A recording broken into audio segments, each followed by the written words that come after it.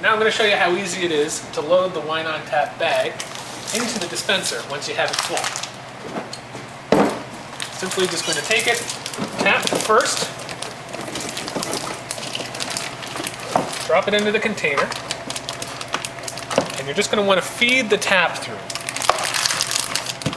And you want to load it so it's just inside the first ring.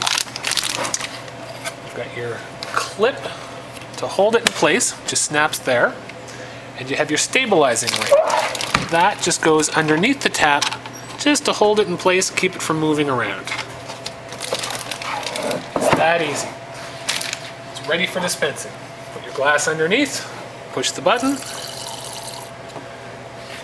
The bag's collapsing as the wine's coming out, so no air is getting in.